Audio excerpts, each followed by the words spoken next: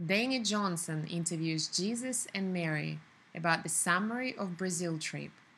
The interview took place in Brasilia, Goiás, Brazil, on the 17th of August 2012.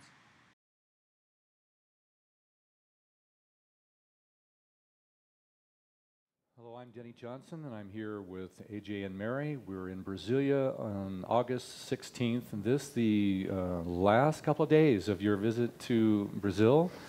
And maybe we could summarize a bit of the questions that have come up as a result of your visit, and probably the one that has come up most often for people who haven't really had the courage to ask you directly is many of them came wanting to be convinced or to prove it to themselves that you're not or you are Jesus and Mary, right? And some of them were disappointed that you don't look the role or you don't project more love, or maybe you're not wearing the right robe.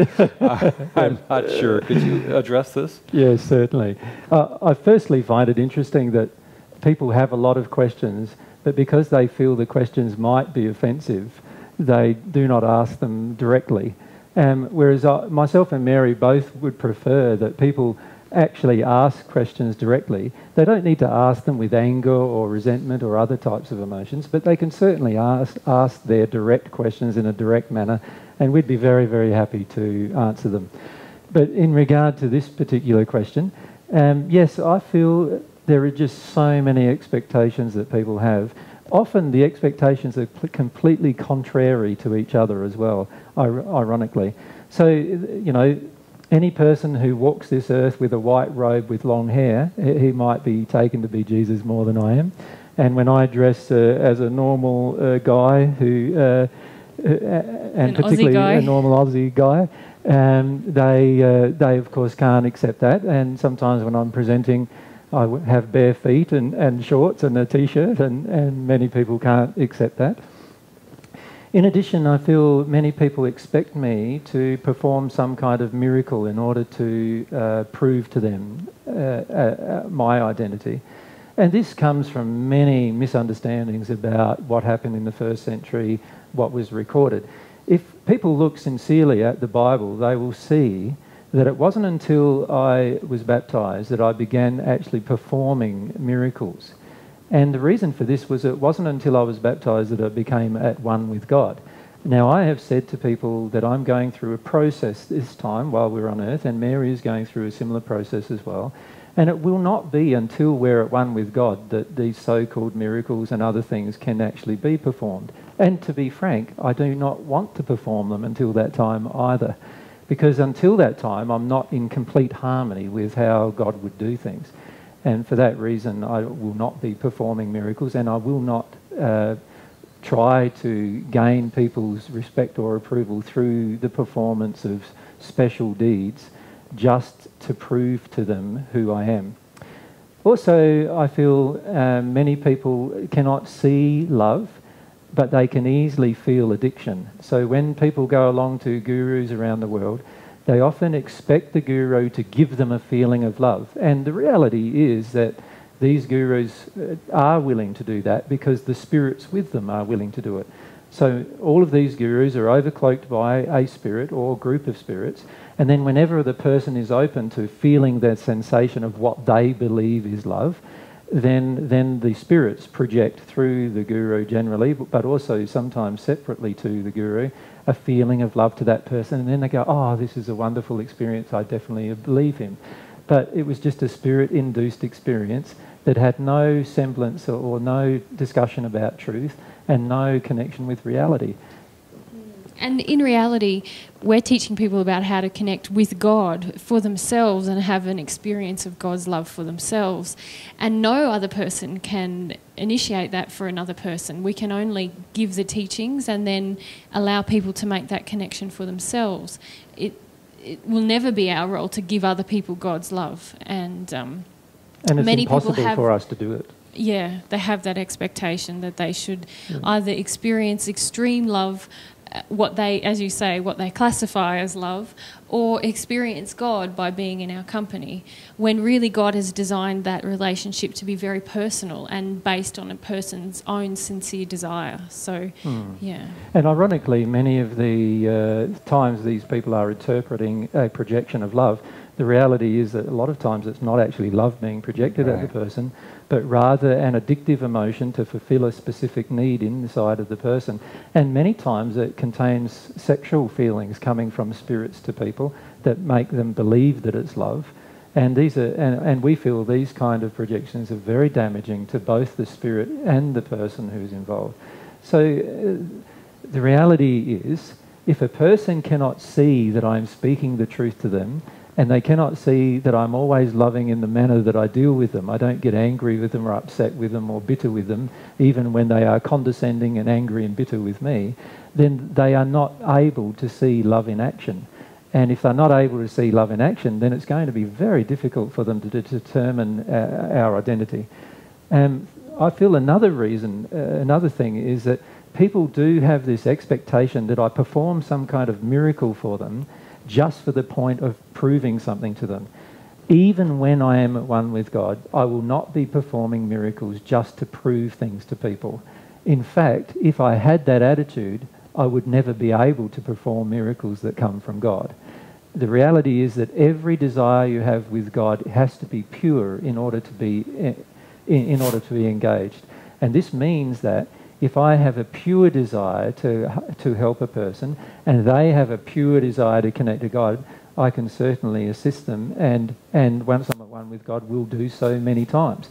But if a person is not pure in their desire for God and not pure in their desire to see a miracle, they will see none, just as all the people, many people in the first century who came to listen to me never saw a miracle. And the reason why is because they had the same attitude that many people today have. And that attitude is one of, like, perform the miracle, then we'll believe. And I'm saying, no, if you can't believe the things that I'm saying to you through your own personal experience, and you can't see the logic and the truth in what is being presented, then you've already got a problem, really, and you need to become a lot more open if you can't examine these things more truthfully. And you also need to look at your own attitude. If your attitude is one, prove to me, prove to me, prove to me, all it proves is that you have a lot of mistrust of people and a lot of mistrust of an open person, and this is an emotion that would need to be addressed at some point in the future. So I recommend to those people that rather than coming along to a seminar just to prove to themselves or disprove that I am Jesus, they'd be better off coming along to a seminar or a presentation to listen to the information and ask themselves, what is the value of this information? I've heard you say that you can ask God for proof that He's God. So there's some way to present information to guide people to their relationship to God where they can feel the divine love for the first time and have that personal experience? Well, yes, usually anyone who has a pure desire for God's love in the first instance will go through a fairly large, usually very overwhelming and intense emotional experience receiving that love, if they allow the emotional experience. The problem is, for most people on earth, is they ask God things in the same manner that they ask me or other people things, and that is, they want the other people to prove something to them before they engage their desire. And God doesn't work that way. God waits for the desire to be pure before the experience can be had. And if a person is not experiencing something from God, even though they are asking, then that's because their own desire is not pure and their own desire for love and truth is not pure. Yeah, and for me, that experience with God it must require me being humble to really yielding to God's definition of love and God's definition of God. For myself, even now, there's so many definitions that I have of how I want God to relate to me and who I think in my heart, who I really believe God to be, and it's not God's definition of God. And so if I'm ever going to actually achieve a connection, that love connection with God, it requires the humility within myself to yield to to want to know from him, who are you? What does your love feel like? And that's an emotional place inside of me. And often fear or anger or a sense of loss, or my lack of humility to loss, prevents me yielding in that way. And I guess that's the key thing I always come back to, that I have to be willing to yield to God's definition of God and God's definition of love emotionally inside of me before I'm going to experience him. So when a lot of people come to the seminars and they're wanting us to give some kind of outward proof that we are who we say we are, my feelings about that now are, well, over a period of time you will soon see the truth about that particular issue.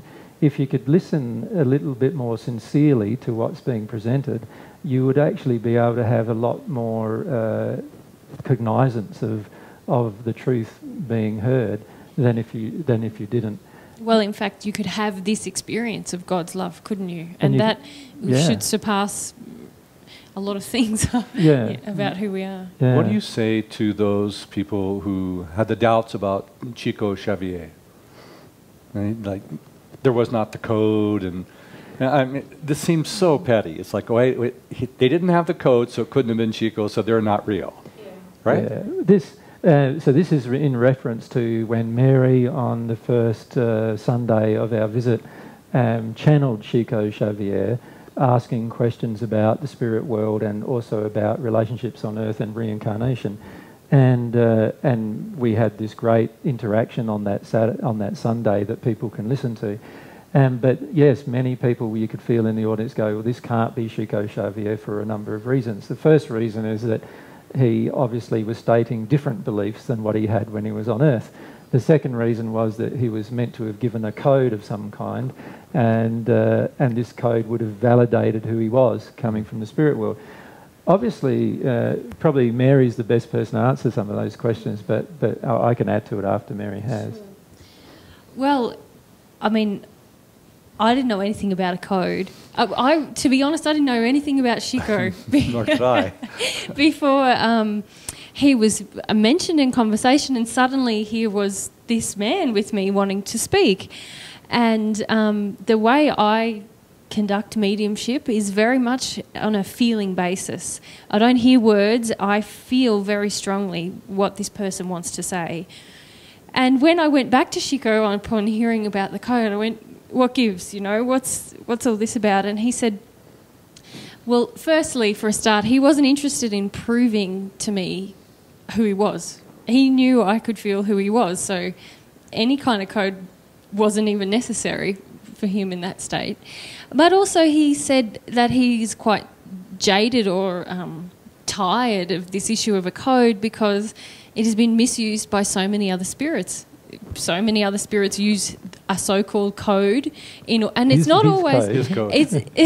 But he said it's not even always the same code. There's just a code now that some code is almost has nothing to do with him, but it's been generated by other spirits to perpetuate this idea that Chico, because obviously he has such a name and such respect here in Brazil, they want to perpetuate this idea that they are Chico even when they're not. So, and I feel it demonstrates the people's on earth gross misunderstanding of the spirit world, actually, because the reality is that any person who is in spirit form can listen to any other person in spirit form transmitting messages to people on earth. That being the case, they can hear any code that is delivered the very first time it is delivered, and then, of course, if they were malicious, they could choose to misuse that code at any time in the future. Any person who's a spirit knows this. And so this whole idea of giving a particular code is such a ludicrous idea that most people, when they pass, regret even stating that they would do that when they're on earth if they did state it, because they understand in the spirit world that it's far different than what they expected. And that anybody can examine anything that is said and listen to anything that is said, and therefore can repeat anything that is said to another person. And I think also it demonstrates the limitations there are on mediumship when... It's hard because I can't hear it coming back. The limitations there are on mediumship when a medium themselves is not engaged in connecting with themselves and their own soul. Because it's, for example, if I send you an email, you're just reading some words or hearing some words, and there's not, unless there's some soul connection, some awakening within yourself of your feelings, that you might feel something from me, all you have are the words that I'm giving you. And many mediums operate in this way. They're not really connected with themselves, they're not connected in feeling themselves. And because when we connect to ourselves and feeling ourselves, we're suddenly very aware of the feelings in others. And so as a medium, if I'm disconnected from myself in terms of my feeling and my growth, all I have is the words and images that spirits present to me. And I have no other way of discerning their character, their development in love themselves. As soon as I, as a medium, begin to engage in knowing myself, understanding my emotions, my own character, my flaws, and trying to heal those and develop in love, immediately I have much more of a sense of the emotions of not only people around me on earth, but of the people who come to me in spirit. It's just as we present a facade here on earth to others around us, it is relatively easy for a spirit to present a facade to a medium, to present themselves as a white shining being and to speak words that they've heard in other locations in order to gain some level of trust with this person and develop a relationship with them. But if we can really feel, we might even be presented with the vision, but we'll feel, hang on, that's not really the development of that spirit. I can feel something else going on. And immediately we become much better as mediums. And I feel that for myself. Like, I still feel I've got a long way to go in terms of my mediumship, simply because I have a long way to go in terms of my own development. But I do know the more connected I am with myself emotionally, the much clearer my mediumship is. And there are many people today who believe they're channeling celestial spirits, but they can't feel love, and they can't, because they're blocked to it because of their own unworthiness or other emotional issues.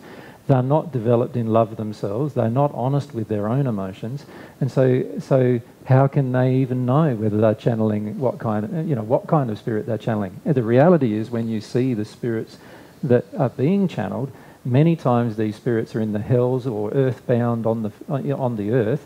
They're in a dark condition, and all they're doing is reading the person's mind as to what the person wants to hear from the spirit, and then just replaying that back to the person. And because the person's in a state of addiction, of course they go, yes, yeah, this is amazing information, because they are in complete agreement to the fact that they're channeling Jesus, and they're channeling this wonderful information, which often has no substance whatsoever and no content whatsoever, or is just the repeating of information that is already in their own mind or already in the public domain. And we feel, when we look at a lot of channeling that we see, we feel a lot of insincere people on earth channeling insincere spirits in the spirit world. Through their law of attraction, these two groups of people come together and they gain a lot of power and influence over people on earth, but unfortunately none of it is the truth. And this is the big problem. Two themes seem to prevail throughout our visit: spirit influence and reincarnation. The spiritist religions are quite dominant here, and what has affected even my feeling is that the nature of the influence that these religions have over the lives of people involving spirits, but where the common person doesn't really have any idea the magnitude of the spirit influence that all of us are subjected to all the time. How do you answer this? Well, as we saw during our visit, when we spoke to some spirits who were classified themselves as healing spirits the other night here in Brasilia, you remember the interaction that we had with them. Those spirits said sometimes they remove 30 or 40 spirits from a person before, and then the person is healed, their body is healed, seemingly, and the spirits are just moved on. And we see a lot of these kind of interactions happening around the world, and particularly in places like Brazil, where there is a much more openness to spirit interaction and spirit-based healings. The reality is that these spirits are just masquerading again as people who are beneficial to people on earth, but the reality is they are teaching things that are false because they themselves don't even know the truth yet. And all they're doing is they're spouting untruth that they believe as truth to people on the earth, who then imbibe these untruths and then think that that is the truth because of the connection they have with the spirit. It's the unhealed addictions-based emotions that are in the person on earth that leaves them open to these kind of influences. And in particular, we are addicted to a number of things. We are addicted to being approved of. We are addicted to feeling powerful.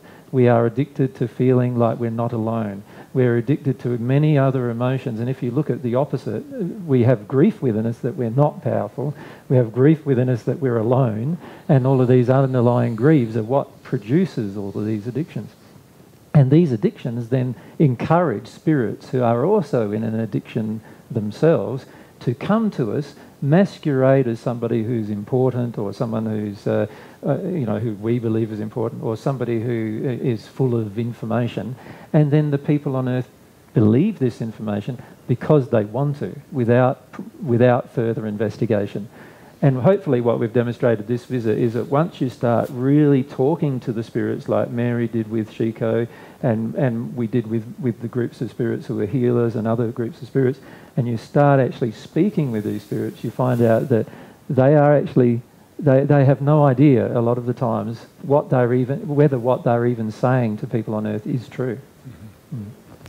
And hopefully we've provided some explanation to people who have had very strong kind of experiences that they believe to be a past life experience, that perhaps that experience is actually an experience with a spirit who's trying to communicate with them, or trying to have them believe in reincarnation, or try to exert their influence over them. Hmm. Yeah. As you know, you've had many of those experiences. Yes, right? Yes. Hmm. Yeah. So it seems like, the primary theme I believe I picked up from you in this is that humility, combined with the repentance and the forgiveness. That, I think of almost like a triangle. That without that humility to be willing to change completely, and the trust in God. I mean, how else will we ever pass through the eye of the needle? Mm-hmm. I mean, it seems like that one place is the place we need to be most. Yes, so like it is a narrow path that God has created for us to connect to God, and for good reason. It's a narrow path because we need to become very refined in love in order to eventually become at one with God. And so I feel like the talks that we gave, that first talk that we gave in Sao Paulo about repentance and forgiveness, and the importance of repentance and forgiveness in comparison to the law of compensation, which deals with the unwilling soul, getting ourselves to become a willing participant in looking at ourselves and looking at our own unloving behaviour is a key part of our own personal change. But it's also a key part of changing the world. Without examining our own unloving behaviour, we will never be able to see the unloving behaviour in the world either properly. And we will never be able to change it. If we do not change our own unloving behaviour, how can we expect other people who are unloving to change theirs? So I feel that information that was presented is probably some of the most important information we presented while we were here in Brazil. So we talked about the truth about God. And I feel many people here in Brazil are quite open to the truth about God, in the sense that they are, they see God as an entity, or rather than just a force of some kind. We talked about the truth of the human soul. I think a lot of people were quite impressed with that discussion, in the sense of understanding the soul, connecting to the bodies, understanding how it all works, what's really going on inside of the soul. And then we talked about the truth about reincarnation and spirits. But the real crux, I feel, the reason why we presented the truth about those 4 things first is because we wanted to get to the main point of the reason for being here, which was this truth about repentance and forgiveness. Because without that, it's impossible to really know yourself or know God. And in addition, it's impossible to connect to God while we are in a state where we're not forgiving our brother, or we're in a state where we're not sorry for anything that we have done that has harmed our brother or sister. And so we feel this information that we presented in Sao Paulo was very important to the, and a very important part of what was presented here in Brazil. You know, if I might, what you left an impression was how to feel as a small child. I mean, to feel that all the time, while at the same time making decisions that lead to joy, while being aware of your fear and processing your grief. You know, yes, it's like, okay, am I aware of my fear, feeling my grief, or being a baby? You know, I mean, it's a challenge at times to be able to do all that. Interestingly, though, a child doesn't think of all of those things and does every one of them. See, I've already done it with the intellectual side. Right? Exactly. Okay. And this is where people become quite confused, because the reason why they're really confused is because they still want to use their intellect to do these things concurrently, rather than, you see, once you start embracing this childlike nature that is a part of all of us, once you really embrace this childlike nature, you embrace your desires and passions, you embrace all of your emotions and feelings, you become very honest with yourself about when you're sad, when you're angry, and all of those, what mankind classifies as negative emotional experiences. And then you also know what you desire. You know, you also know, I really love doing that. That's the thing I'd love to do. And you know, and you can feel these particular desires burning inside of you. And every time you recognise a new one, that's like your whole body and your whole being lights up. And this is the interesting thing I find, is that we often get asked by people who are adults, how do I put all of these three things together, or 5 things together that you've talked about? And yet, when we speak with children or teenagers, it's very rare for them to ask such a question. They focus more their questions onto, well, what are my desires and how do I find them? And, you know, those kind of questions which are... and so really, many times the adult is expressing their fear of being able to become like a child again. Yeah, true. And wouldn't you say that that's the majority of the work that we end up needing to do, is just dealing emotionally with the judgments we have about what it is to be a child, about the fear we have of the punishment we had when we operated in that way as a child. Like, all of those things I see as the bulk of what we have to do as adults in order to... We don't have to think, how am I going to feel my fear? How am I going to... Am I in grief? Or, you know, like, how does all this work? That, right? We just have to think, why am I so afraid of just stop juggling, letting everything drop and just being how I am right now? And usually that's because in our childhood something happened to us when we were like that. We were told to grow up, or, you know, you can't be like that, that you're weak, that you're petty, or you were punished for crying, or whatever it was. Yeah. The hardest part about becoming, for an adult, is this process of becoming a child again, in the way that we perceive the world. A child is very, very open to new truth, very open. A child doesn't automatically judge everything before it hears everything. Right. As adults, this is what we do. We judge it before we even hear it. You look at how many people did that on this trip with us. You know, before they even hear it, they're already judging it before you begin. And this is, you know, this is not a trait of a child. It's also not a trait of the child to analyse their fear. They just feel it. It's not a trait of a child to analyse their grief. They just feel it. They allow themselves to feel it, and then they know what it's about. And see, we as adults are so afraid to do that because we want to know what it's about before we feel it. Well, you know what began to help me was in Sao Paulo, where you were doing the forgiveness and repentance, and you brought in the responsibility of the parents to hold the parents responsible so that we can forgive, but we have to feel the damage that was caused to us by them.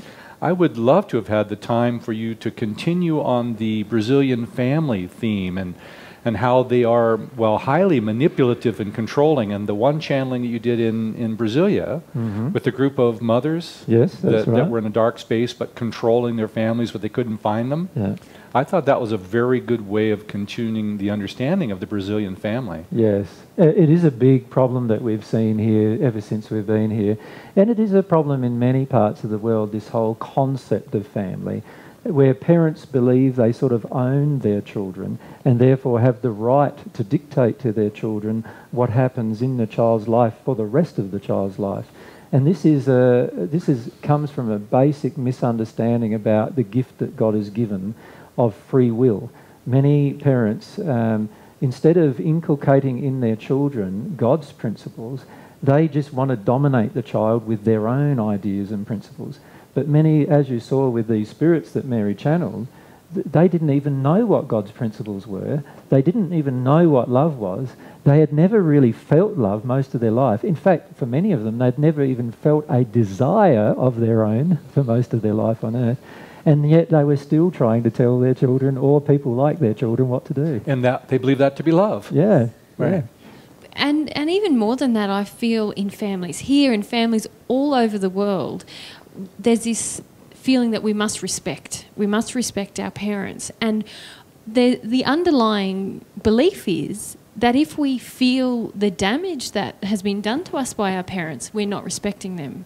And I don't see that as a truth. We can certainly respect our parents, but if we are going to heal, there is this point that you raised where we have to reach a place where we can say, no, things did hurt me and I'm not responsible for them. Somebody else did that and I'm responsible for getting it out of me now, that hurt, but I don't have to feel that I'm bad and shameful and horrible because it'll never come out of me if I take on that belief about myself.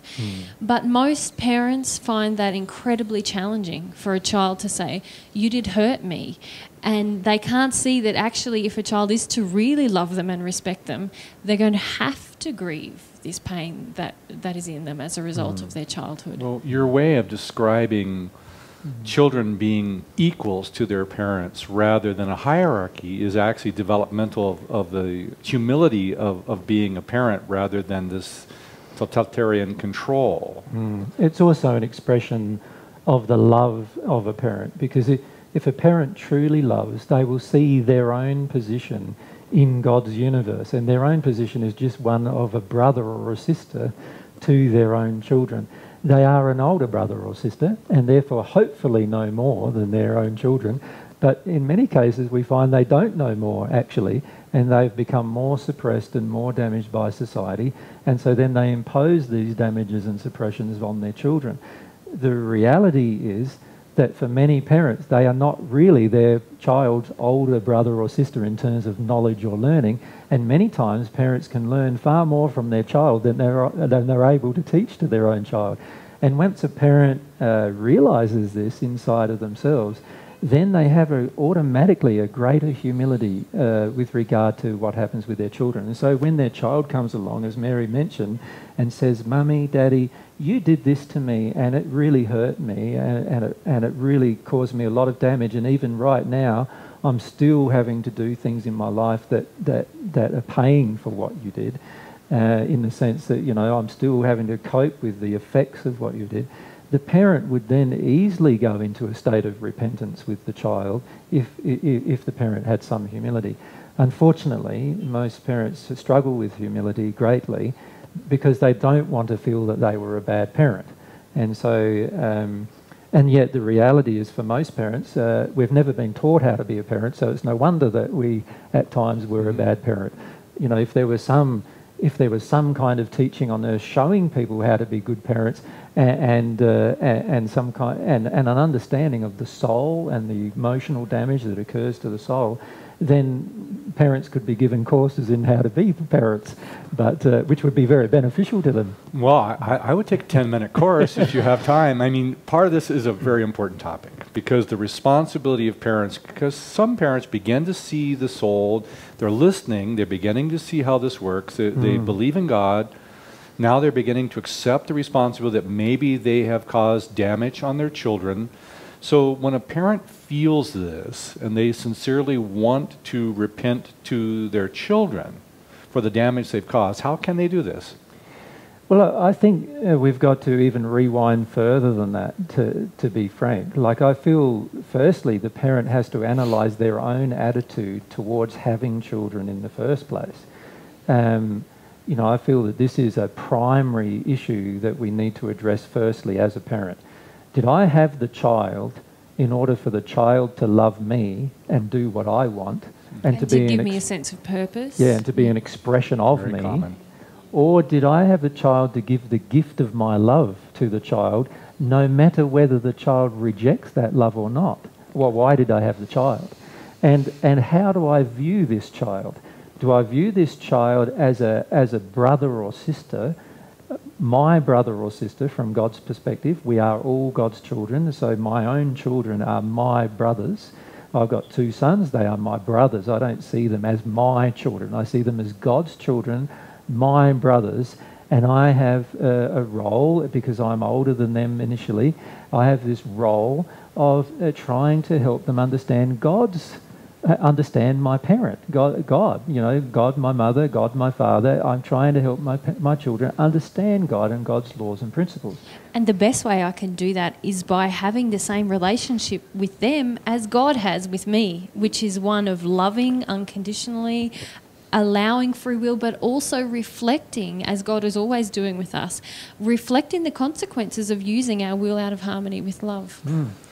Well, and I feel that's where you need to begin. Well, it's true, but honestly, what is that? One family in 1,000 that has that level? If that, I would say. If even that, you know. So, yeah. So you're asking, where do you start? Yes. When where you go, do we start? Oh, Well, yes, I've blown it. Now, what do I do? Yeah. Well, what I feel is that we need to go back to these basic principles first.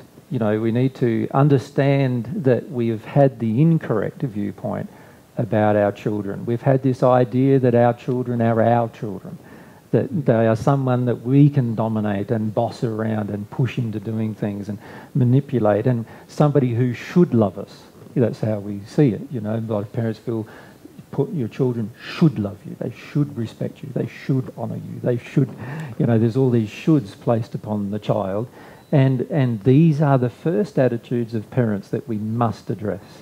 So we need to go through and find out how God treats us, as Mary just pointed out, and then ask ourselves, is this how I'm treating my children? Obviously not. These are all the issues that I first must go to with regard to repentance. And in order to truly repent and change that, I have to find the emotional reasons inside, the hurts and pains inside of myself that I'm actually avoiding through this demand on my child. And that's the part where I see most parents, when they hear this kind of information, they skip over that. They think, oh, I've been demanding of my children, I'll give them all free will. And then they let their child... I won't demand anything anymore. ...do whatever they want. And they've actually still got the injury inside of them which says, I need you to help me feel better as a person. And then they go on and actually create another damaging thing for the child, which is, I'm now not going to have any involvement in your life in teaching you anything about love. And so then the child sort of is lost. Yes. Yeah. So often there is this knee-jerk, as soon as a person hears the basics about divine truth, there's this knee-jerk reaction that's not about going into repentance, but it's about actually acting out of guilt. So the parent feels guilty of what they did in the past without wanting to feel grief about what they have done, without wanting to actually go into repentance and fully own all of their unloving behaviour. And then as a result of their guilt, they often react either angrily or they completely go the other direction and just abdicate all responsibility. And God doesn't do that either. So how God treats us as children is God is saying to us, always with all of God's laws, the entire universe, in fact, is geared to teaching us about love and the effects of unloving behaviour are clearly seen in God's universe. And God is constantly trying to connect with us in a loving manner, with our will involved, of course, because God doesn't force us to connect. God only encourages connection. And as parents, these are the basics we need to learn, and the basic things that we need to repent about if we haven't learnt them. And as Mary just pointed out, without going into the reasons why we do it, we can't repent. If we don't know the reason why I'm heavily invested in my son playing soccer is because because when I was a child I wasn't allowed to go and play soccer, then if I can't see that relationship and feel that grief in my own and feel the grief of my own, then I'm going to force my son to go and play soccer even when he wants to be an artist and doesn't want to play soccer. And even when I say to him, you don't have to play soccer anymore, son, the feeling he'll have is, oh, Dad'd like it though if I did. And the emotions, as I was saying to you earlier, the emotions are what dominate our whole experience, and the words are very small in relation. Yeah, and I feel that most people, even we've had some luncheon interactions with people while we've been here, where we're trying to help them understand. These are people who have listened to the divine truth for many years, but still don't understand one basic principle, and that is, if I have a feeling inside of my heart that has yet to be removed, that's the feeling that everyone around me is reacting to, whether I say the words or not. So if my feeling is, Denny, get out of my way, and I'm nice and polite and I say, Denny, could you please move? The feeling you're feeling is not, could you please move? It's, get out of my bloody way. That's the feeling coming at you, which is a feeling of rage. Now, if you have a feeling inside of you of fear of somebody who has that level of rage, you will instantly get out of their way. Obediently. Obediently, in fact. You'll willingly do it without even knowing why you're doing it. And say, what more could I do for you? Yes. And even say, what more could I do for you? Anything else you want to hit me with? Yeah, exactly. But if you had a feeling of resistive to a woman projecting that at you, for example, or a man projecting at you, you had some kind of resistance, you go, no, I'm going to stay here now and stay in your way. And, you'd be going to this state of rebellion. And both parties wouldn't know why it's happening. And really, it's just a reflection of what's going on here emotionally between the two people in terms of their injured, unloving emotions, rather than what they're saying. They might smile at each other and say the nice, pretty words of politeness, but in the end, the emotion coming from it is completely different. And this is something that I feel most parents do not understand as well, that the emotion coming from them towards their children is what is dictating a lot of times their children's behaviour. Whether they say words completely differently or not is immaterial. How do we teach our young people to follow their passion? Well, I feel most young people automatically want to follow their passion. And most young people that I've met are much more strongly connected with their passions and desires than adults. They know exactly what they want to do, but they're terrified that the adults are not going to agree or the adults are not going to support them while they do it. And so I feel the way to help the young children and the teenagers is to stop projecting our demands upon them and let them be who they are. That they already know who they are often better than we do, and they already have expressed many of their desires better than we can.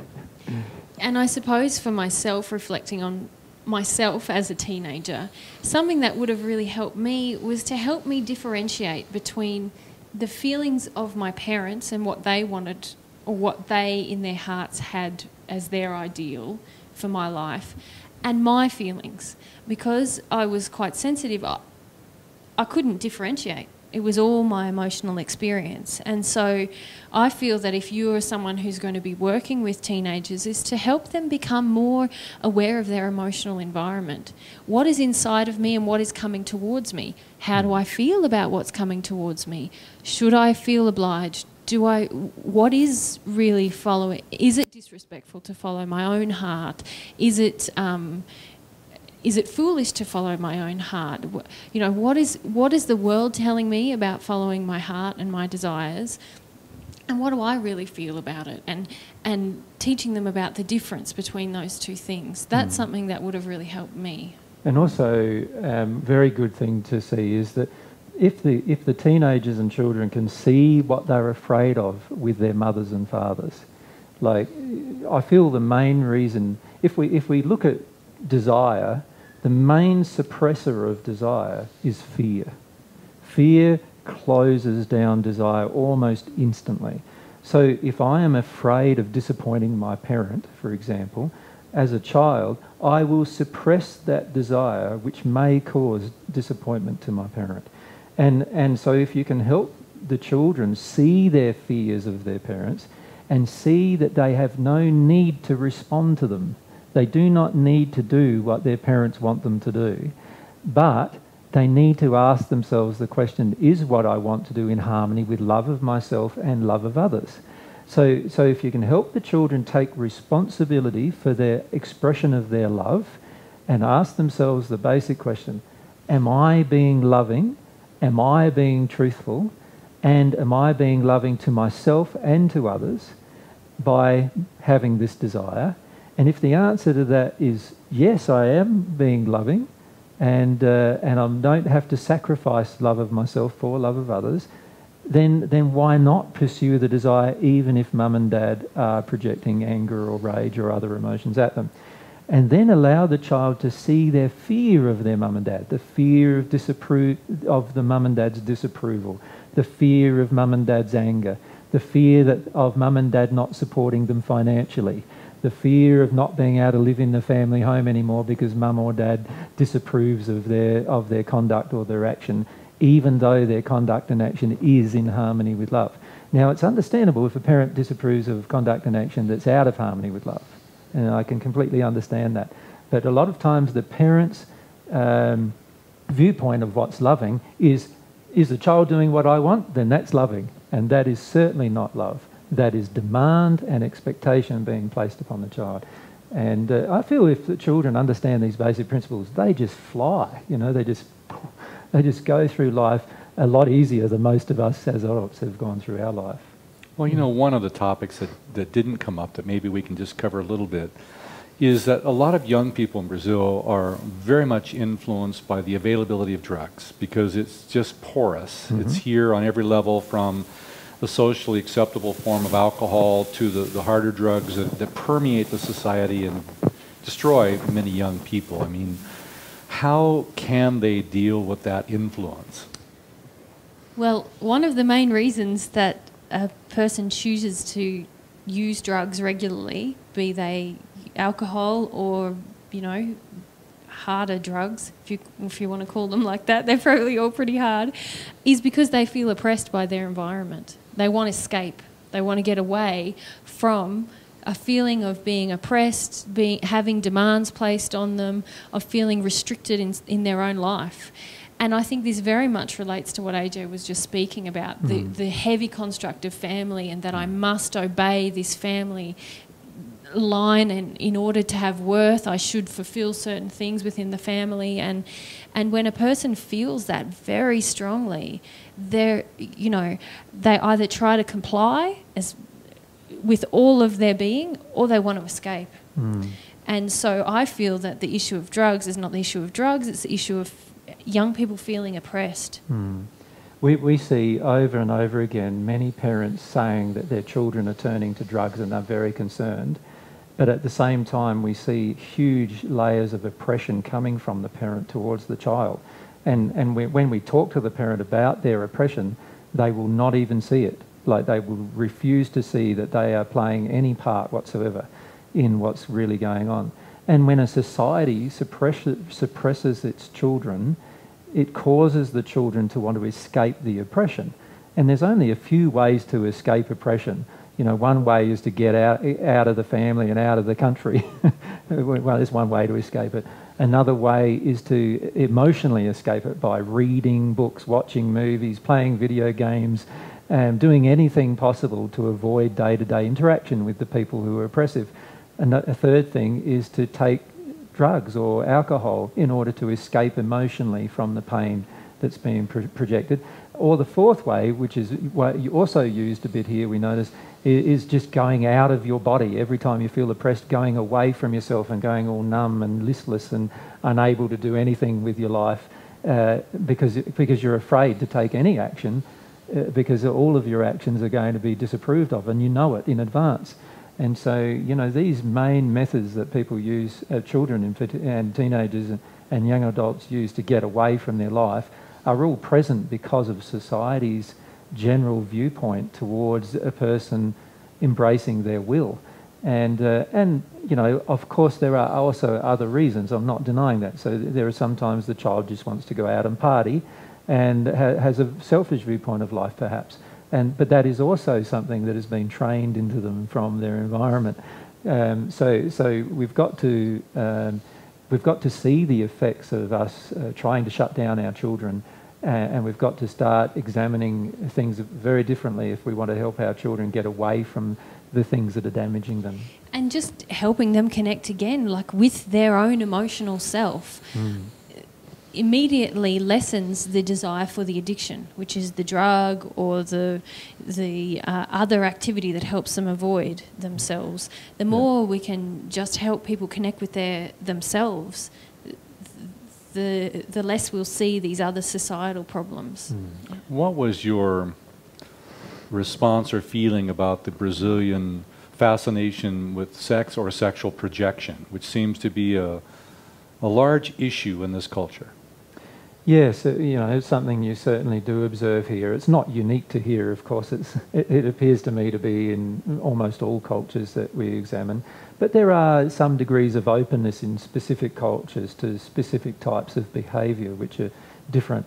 Obviously, the Brazilian wax and the G-string bathers came from this location, so there has to be some willingness in order to, particularly for the woman, to display herself sexually in order to capture a male's attention.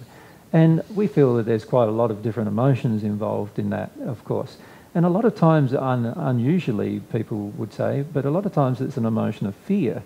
When we are afraid of how people see us, we then want to be perceived in the way that is going to cause us to have less fear. And so if we're afraid of, you know, being somebody saying that we're sexually immature or we're sexually undeveloped prudish, or prudish, and if we're afraid of that, then we will act in an overtly sexual manner in order to prove to people that we're not like that, and therefore people would say, oh, she's not like that or he's not like that. And so a lot of the sexual feelings that are driven, that we've noticed here, have actually been driven by fear in many women, allowing themselves, they're very afraid of what the male may do to them, and historically so, I believe, quite afraid. And so what they do is they allow themselves to display more of their body in a sexual way in order to capture the male's attention and have a degree of control over the male's potential behaviour. I think that also creates an addiction within women then, that they become accustomed to control through these means. And I feel that we've observed women around us who have that feeling also of, now I'm very sexually confident and I'm addicted to this way of having control in my life, which is to project sexual feelings and allow people to project sexual feelings at me, and then I feel like I'm in control. And remember the channeling we did in Sao Paulo too, I think it was, of the woman, or was it here? Brasilia, here, of the woman who was sexually, the young woman, 25 years of age, who was in the spirit world, who was using this sexual projection in order to avoid her deep grief and sadness about her life. And we feel that that is also another motivator. Obviously, sexual pleasure is something that God has given us in order to feel some levels of joy, but it becomes very addictive in its nature when we're trying to avoid other emotions, and we use sex to avoid emotion. And so we find all around the world actually that there is a strong desire in people to use sex as a way of avoiding grief or avoiding shame or avoiding fear. It is far better to feel those emotions and release them from you completely, and then you have the sex and love start to be connected with each other inside of you, rather than having all of this sexual projection that comes out of you to another. And then there's also, unfortunately, on the other side, the manipulation of the projection.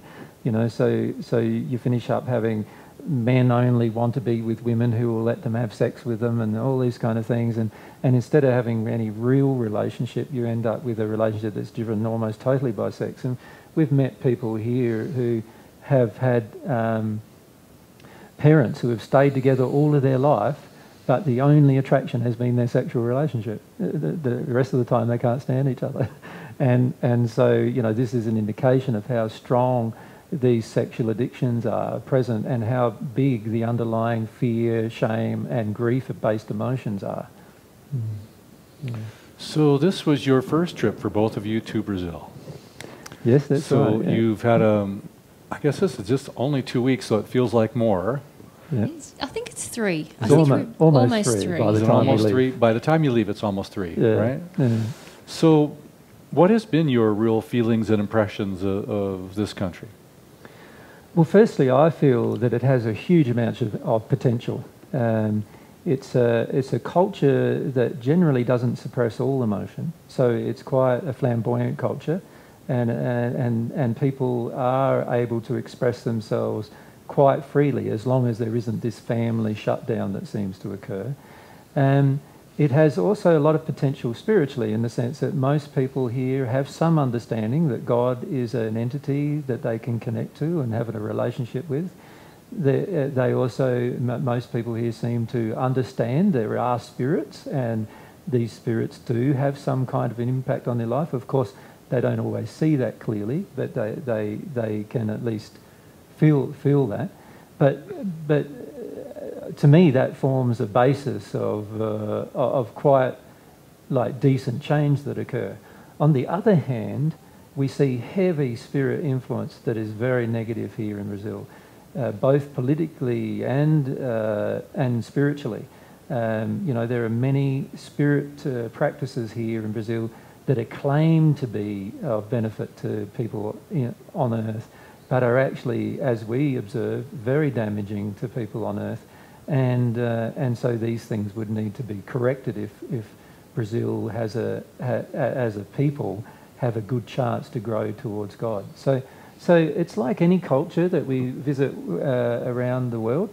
We find that there are always. I'll just fix up my. We find that there are always. You know, some cultural things that are very similar in the entire culture and in people. And one thing here in Brazil is this desire that everybody shares in their life. You know, this love of everyone being involved in everybody else's life. Very little space for yourself here we found.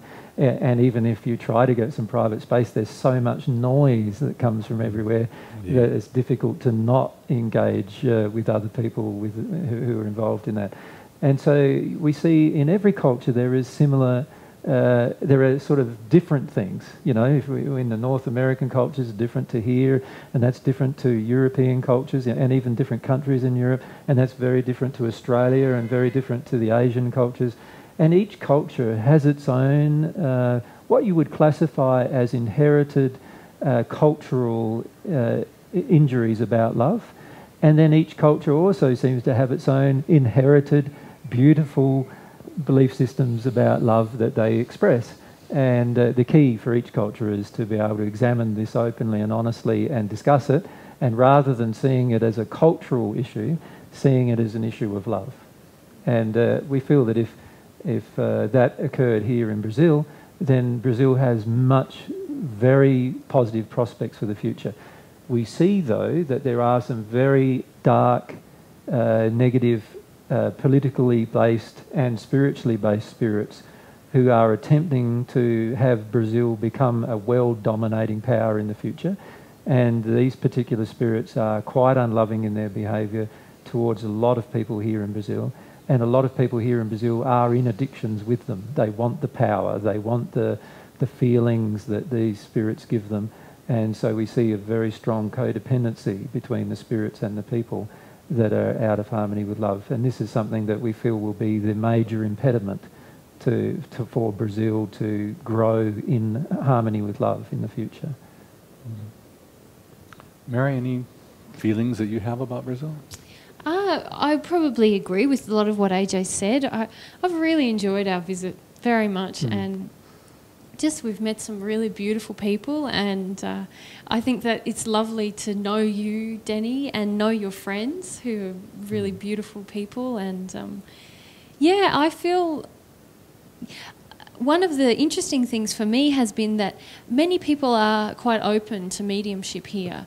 And it's shown me a lot about myself also, in that I've felt more open to mediumship here, which shows me that a lot of my reservation around mediumship has still to do with how other people around me view it. So when we're in Australia, there's still a lot of cynicism, I suppose, and doubt around mediumship, and I find I'm more reserved there when I'm channeling. So I always find that everywhere we go, there's so many gifts in terms of seeing myself. I used to travel a lot and try to see everyone else and the culture and become very engrossed with the culture. And now I try to be myself within the culture and see what the culture shows me about myself. Yeah.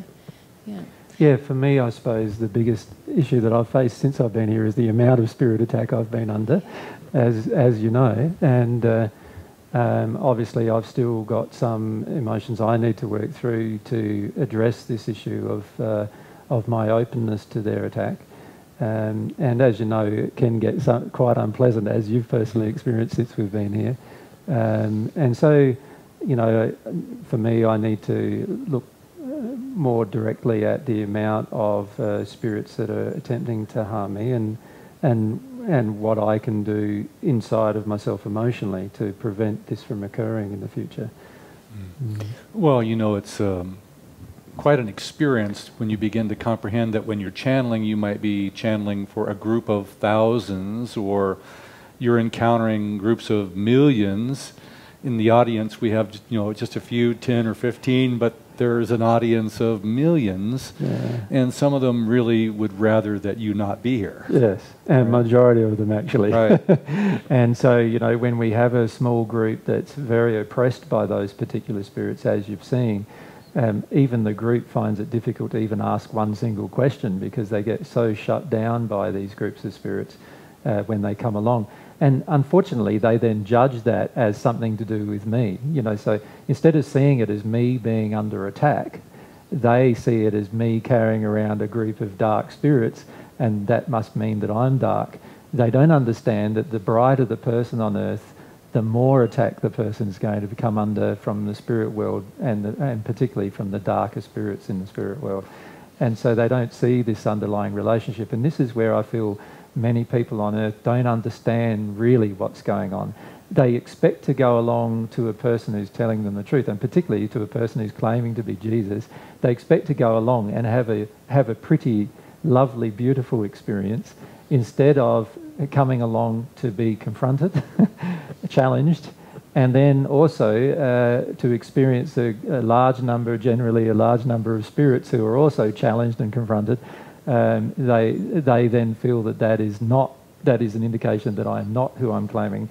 Of course, our spirit friends in the spirit world know that, and I know that these things are happening to me because of the truth that we deliver, not in spite of it. And we also know, Mary and myself know, how many spirits there are in the spirit world. There are literally like tens of billions of spirits in the spirit world, earthbound, who are completely unwilling to want any more truth to be delivered to the earth. And the main reason why is they have their addictions met through the connections they have with people. And so, as you saw in the group, even just here in Brasilia, there are some people who felt the influence of those spirits and yet came back the next day and then could see that they were there were spirits trying to push them away, to have them not be there. And this is where we were attempting to help people understand here in Brazil that not all spirits are benevolent, but rather many of them are malicious and have personal interests at stake. And in fact, this is what we find in many of the discussions we have, that there are so many personal interests at stake for the spirits that the people themselves are not even the spirits don't even want to let the person on earth hear what the truth is. And you've had that experience, haven't you, even before we came, how you start telling people on earth the truth, and the spirits with them just want to shut them down completely. They walk away. Yeah. And so the person on earth walks away, not understanding that the influence that they're under by these spirits is so great that their entire life now has been affected by not listening to a truth they could have heard just because of this negative spirit influence. What can we do? I mean, honestly, I've at times lost friends under this spirit influence, people I care about. I mean, honestly, I care about them. I don't get it, I don't see it, and they criticize it and walk away. I mean, what can we do? Well, we've had exactly the same experience. As you know, we've lost many friends that we believe and we still feel are our friends, but there's people feel quite upset or angry or indifferent to us now. And the reason why is because they do not understand how much spirit influence they are under in the majority of cases to reject the truth. The reality is there is little you can do about it. The person themselves needs to see their own addiction with these spirits. What are they getting from the spirits that causes them to want to listen to these spirits rather than listen to the truth? What are they getting? And usually what they're getting is some nice feelings, some feelings that they're in power or they have control of their life, or, you know, belief systems that are supportive of their life's goals. You know, they're not being confronted in any way. They're being, you know, and this is all to do with the addictions of the individual, to not be confronted, to not know more truth, to remain ignorant. And there's little you can do for a person who's in that zone unless, if they want to stay in that zone. You need to just love them, let them leave, and then at some point in the future when they want to come back, let them come back and listen to more perhaps. But it takes a lot of time for people to recognise they are under influence, and also then to do something about that influence. And doing something about the influence is, as we discussed, all about looking at the addictions that we have, in particular the emotional addictions that we have. And it's very important for us to see the emotional addictions we have and then do something about them. Yeah. I'm always surprised when people sort of, and I suppose maybe I had that idea in the beginning as well, but when people seem to feel that spiritual involvement, spiritual progression is not going to be confronting.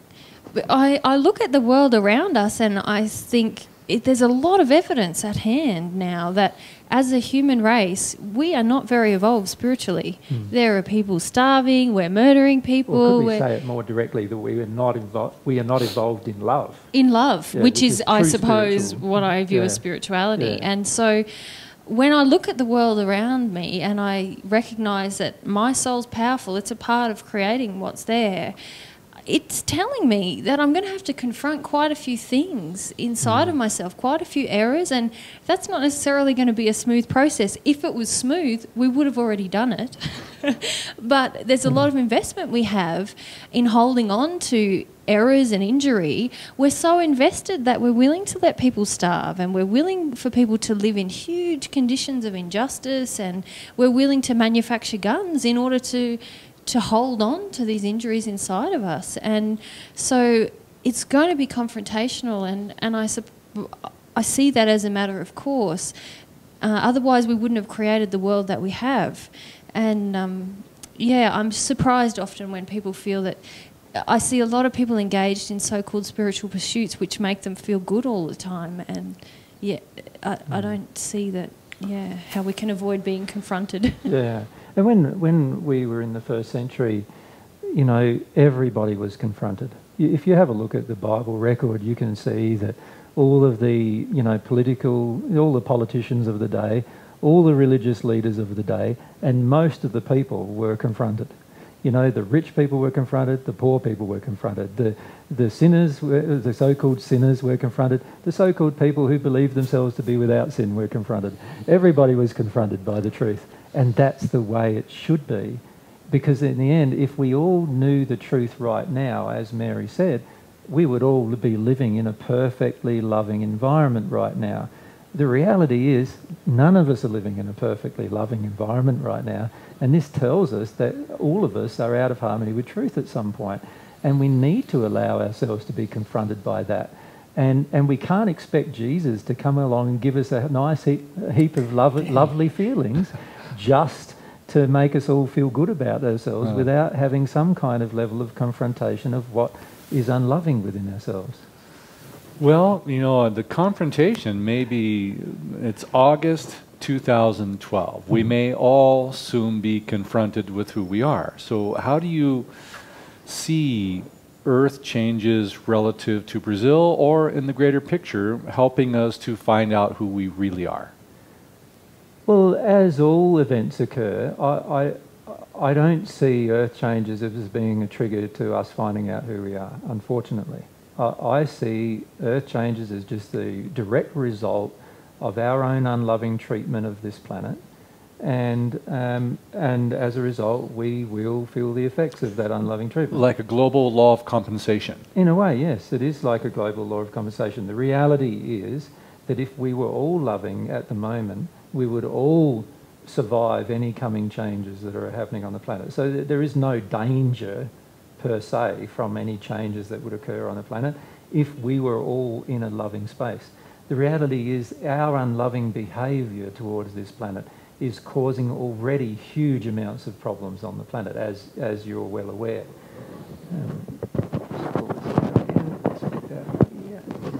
And, you know, the big issue that I feel we need to ask ourselves is, are we willing to change no matter what the Earth does? Like, if the Earth didn't change at all, would we still be willing to change? Because that's what it's going to require at the end. It's going to require that each individual on this planet decides to take personal action to become more loving. That's how this Earth will change and become more loving. It's not going to change and become more loving just because some physical change occurs on the planet. It's going to change and become more loving by people choosing to become more loving. And they can choose to do that without anything happening to the Earth if they want. Like, that's the reality. So I feel the issue of Earth changes, while, you know, I can answer the questions of what I believe was going to happen currently in Brazil, and bear in mind that, you know, to analyse the effects of what's happening in Brazil with Earth changes is going to be analysing the effect of, you know, 30 billion people and their response to divine love, and I'm certainly not in a space at this point to do that accurately. But what I believe is that the majority of Brazil will survive Earth changes. It is perfectly positioned on the planet and in terms of its own topography to survive, aside from many of the coastal regions. So I don't believe that many of the coastal regions here in Brazil will have a very good survivability. But the interiors of Brazil, you know, above the 700-metre line and inland a couple of 100 kilometres from the coast, was probably going to have quite a good degree of survivability. The issue you face here is what's going to happen afterwards. Like, what kind of anarchy may be present afterwards, and what kind of, you know, unloving behaviour is going to be present afterwards.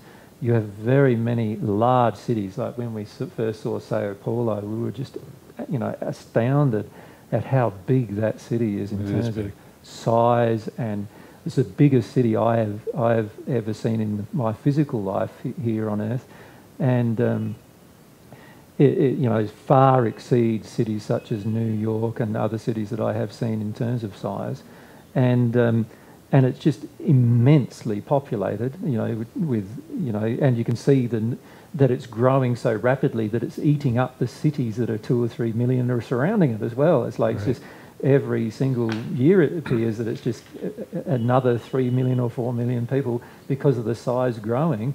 It's eating up another city, another city, another right. city, and it's just growing, and it's just a huge city. And if you imagine that huge city without water, without food, without any way of distributing water and food to the populace in the city, there's very little energy available in the city. You can see that within a few days of any such event, it would be tremendously big proportion of problems in that city. And this is the issue we feel people face in Brazil and everywhere where there's high populations, is that unless the population itself is loving, it's very, very hard. The main problem is not what's going to happen during Earth changes if they occur. but rather the problem of what's going to happen in the cities that Right. survive afterwards, and how mankind treats each other once Yeah. the events occur. And so this is where I see the main problem for Brazil, and also most other nations, to be honest, and particularly nations where there is a big, heavy city-based population, where they're very reliant on government resources or government facilities to survive. Well, you know, Brazil is not really built for earthquakes because it's never had any. So the building codes are quite lax. So when the continent begins to move and the seismic activity comes through, the probability is that all services just stop and would not easily be replaced for a number of years. Yeah, Brazil has some unique things though, doesn't it? It's got the interior is quite high. It's a beautiful climate, and that's probably going to remain so. It's you know, you do not need to build these big, thick, solid wall buildings that seem to happen here. You could potentially live in a hut in Brazil and be quite happy, because you know, I know in the wet it must get pretty wet, but there is just a beautiful climate here, summer and winter. So there is also a lot of water. You also have a lot of natural production of electricity through, you know, hydroelectric schemes and so forth. And so in that way, Brazil is quite unique. Of course, some of these things may break or fail, but a lot of the resources may be retained. So this is why Spirits chose Brasilia as a location for the centre of government here in Brazil. It is going to be a very safe location, and it's also why darker spirits are choosing Brasilia as a way to manipulate people spiritually and politically, because they believe it's going to be a survivable location with a lot of people that they can manipulate. So it's just, in the end, going to get back down to that one particular thing, which is, does each individual want to bring their soul into harmony with love, or are they going to still act out of harmony with love and act in their fear and their anger and their rage?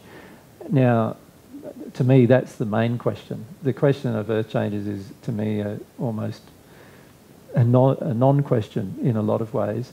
The main question is going to be, are the people who are living on earth right now going to choose love over everything else? What is their priority system? And I feel that unless some of us choose love over everything else, other people won't see an example of a person who chooses love over everything else. And if not, other people don't see the example, then how can they ever hope to make the same choice?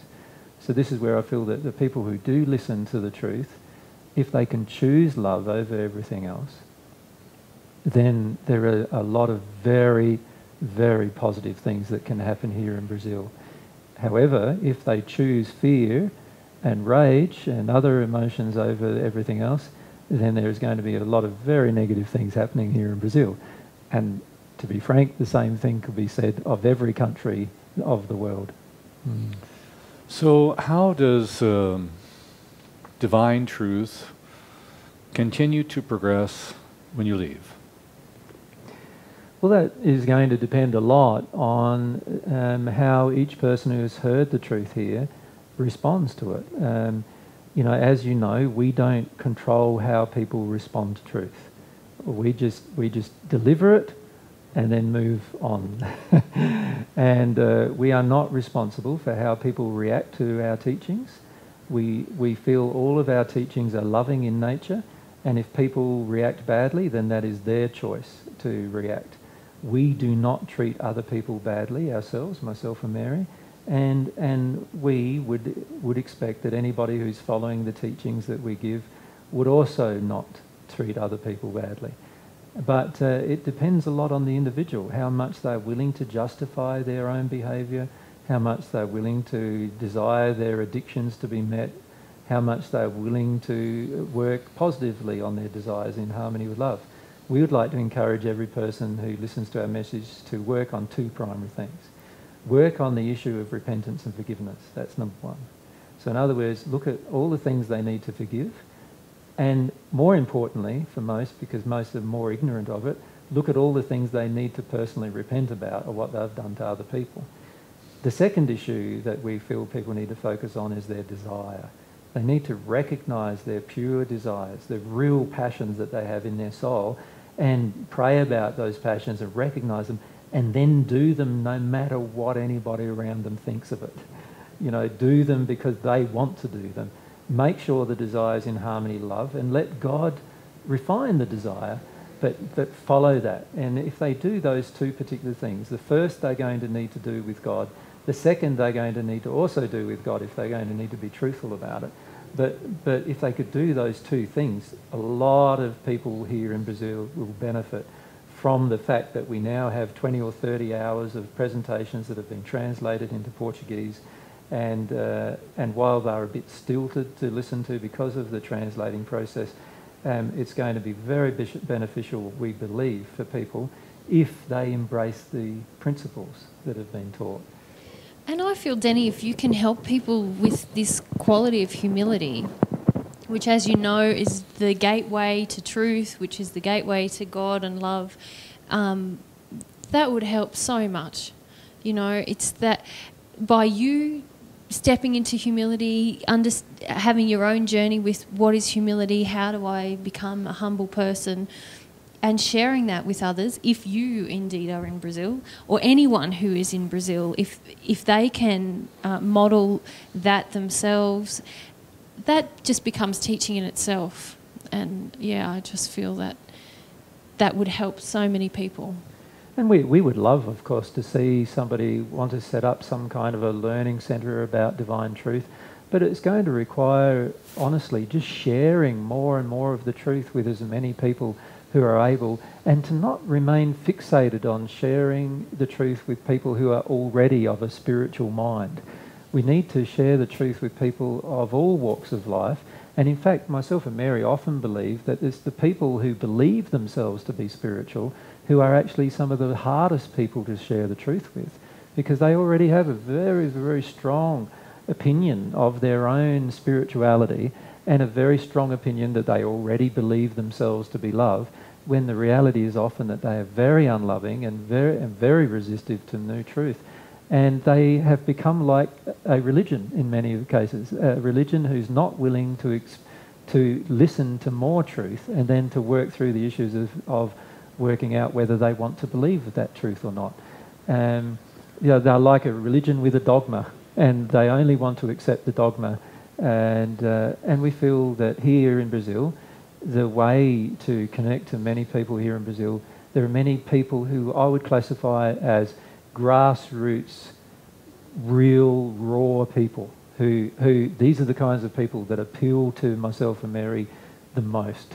The people who are down to earth, real, raw, honest. They say exactly what they feel. They tell you exactly what they're thinking. You can interact with them. You can enjoy their company. You can see their personality. You can see their desires being expressed. And we feel that there are many of those people here in Brazil who are able to listen to the message of love, which is what the message is that we're delivering, who are not interested in spirituality because they see the hypocrisy of it, they see the illogical behaviour many times of that. And so we feel the key is to just find, express a desire in your soul to find those people, and whenever there's the opportunity, deliver the truth to them. Also, we see for yourself there's this opportunity with regard to the medical profession here of understanding more about the spiritual influences upon the medical profession, both from spirits who are trying to lead them into doing things that are not allopathic, but rather, more holistic type of medicine. But also the spirits that influence the profession to avoid the soul, to get away from the true healing that occurs in the soul. And we feel these two particular areas here in Brazil are just ripe for presentation. And there are so many people here. Just in comparison to us where we live in Australia, obviously there's 10 times the amount of people in the same kind of space. Right. And there's just so much opportunity here to share truth. But obviously it's going to require people who firstly want to embrace it themselves to do that. So we're hopeful that because of these resources that are available now in Portuguese, in the Portuguese language, that you know, many people will hear the truth as a result of it, and then some of those people hopefully will want to follow it. And when they do, we feel that there will be a great amount of growth here in terms of people wanting to become more in harmony with love and sincerely embracing that desire. Yeah. Would you say that, Darren? There's so much potential, but there's also so much negative potential here, it feels. It's sort of like a mixed Very potential. mixed. Yeah. Yeah, I would agree, absolutely. Yeah. And I feel like it's not by accident, Denny, that you found yourself in Brazil, and while here you found out about us and you had this experience where you felt like, I want to teach this, and you did that here. And I feel that there's a reason there. And now, because you did that, we've come here, and because of that, Adriana had the chance to translate into Portuguese. And I think it's just, as AJ always says beautifully, it's sowing seeds without any expectation about what happens. And let's just, all three of us have this pure desire for people, no matter who they are and where they are, to know God and to connect to God. And so three of us together with that desire, there'll be something come from it. We just don't know what. And there are many Brazilians here who have a similar desire, aren't there, Yes. that we've met. So, Yes, you know, there we are. see many of the people we met with a strong, pure desire just to share, give the gift of their love. And we feel, there will be many opportunities come up as a result of these people to just share the truth with others and just let the seeds fall where they may and let them grow and just try to support the growth as much as possible. But the reality is we are not responsible for the growth of the truth in another person. They are personally responsible for the growth of that truth. They are the only ones that can develop their own relationship with God, and they are the only ones that can help their soul develop in love and happiness. And so, you know, all we can do is provide the material and provide the truth and provide the tools, but we can't do much more than that. It has to be driven by a sincere desire in the individual to change before the individual will want to change. Yeah. Is there something that we can do in your absence to feel your presence here? Or do we wait until you learn to teleport? Or will you be coming back physically? Well, obviously, the time differential between here and Australia is such that when we are asleep, we get the chance to visit people who are here in Brazil and in the Northern Hemisphere, in other parts of the world as well. And so we often, you know, come to people during our sleep state and spend time with them, you know, trying to help them through specific things that they're going through. And we obviously would like to come back again, but that's going to be very dependent on other events that occur and also other interests that occurs around the world.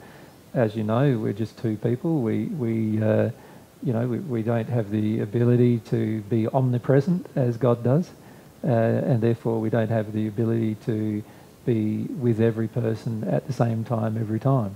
And this is where people need to learn that it's all about their relationship with God and not about their relationship with myself and Mary that matters. If people develop that relationship, then there is always a large potential for growth. If people try to develop their relationship with myself and Mary without developing their relationship with God, then in the end they will find that they won't have a very strong relationship with myself and Mary, nor with God. And so what we'd like to do is encourage people in our absence to focus their attention on their relationship with God and continue to do that whether we are present or absent, because that, we feel, is the main point of the reason why we've visited Brazil or any other location on the planet. Yeah. Well, it's certainly been a rich experience. Yeah, we've enjoyed getting to know you too, Denny. It's been quite the experience to feel both of you and watch your impact on people and the diversity of things that you present and how people respond. It's quite a treasure to know these things are possible. And it's interesting too how some groups are really enjoyable to be present at and other groups are very difficult to be present at. We've had a completely diverse experience here, haven't we? Yes. Well, thank you for coming, and we'll see you when we see you again. And we'd like to thank you too for expressing your desire for having us come, but also your desire to know the truth and share it with others, because that is one thing that really drew us to you, was this underlying desire that you have that's very pure in you, of wanting to share the truth with others, even if there is some personal cost to that sharing. And there has been, hasn't there, Denny? There has. Oh, yes, there's been personal cost, and it's been painful. Yeah. I felt like that the experience of you when I first viewed the original video was almost like a key opening a lock in my heart that opened, because the truth was so easily present. It was so alive. It was fresh. You know, sometimes my feeling of humility is that it's dynamic and alive. It's not submissive. It's just your way of being with the truth was dynamic and alive. It was liberating rather than in any form controlling. Yeah. That's my experience of you, and I'll see what comes next. Yeah, we're looking forward to seeing what happens for you in your own personal life, but also we're looking forward to seeing what happens to other people we've met here. You know, we see there's some very beautiful people that we've met while we've been here, and we feel that if they embrace the principles of love and truth and connect with God directly, they're going to have immensely beautiful lives ahead of them, and we're just looking forward to seeing the development of that. Yeah. And for each of our friends that came along, the personal time that we had where you put your microscope right down inside their soul and described what they knew to be true about their personal habits or addictions or relationship to mother and father and soulmate or whatever, was so revealing. Yes. That they have lots of things to process for quite some time. Yes. I don't need to look at the eye to see the soul. This is right. I recognize that you don't really need the iris. You can just sit there and you have it, right? Yeah. I like that. And the reality is that capacity exists in all people. Right. Once they are completely open to God and completely open to their own emotions, they will also have that same level of sensitivity to the other person. So the beauty of that is you won't need to look at the eye to know the person. Exactly. You will feel the person and know the person. Lots of practice. Yeah. It's not so much practice, I feel. It's more a state of releasing inside of yourself the resistance to it, and then it happens automatically. It's not something that you need to practice. It's just you become more and more aware of these abilities as you release different things. Yeah. But it's been lovely talking with you again, Indeed. Denny. Yeah. And hopefully many of the people who are in our audience will enjoy this private discussion as well that we've had, that you intend to translate into Portuguese as well. Yes. Yeah. So thanks for that. Thank you, Denny, and thank you for hosting us and arranging so many of the things that have happened for us on this trip. It's been wonderful. Like the wonderful lunch that's coming up. Yeah, that's right. Yeah. We've vegan restaurant, eaten so amazing. well. We have eaten well here. Yeah, Very fancy well. finding a vegan restaurant in Brasilia. Well, and in Sao Paulo And we in had Sao Paulo, amazing. We might do one more channeling that we will record ready for you to take with you as well.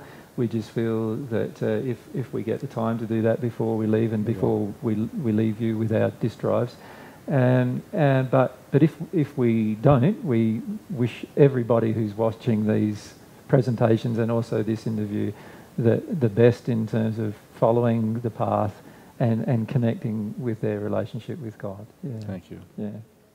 Thank you. Yeah.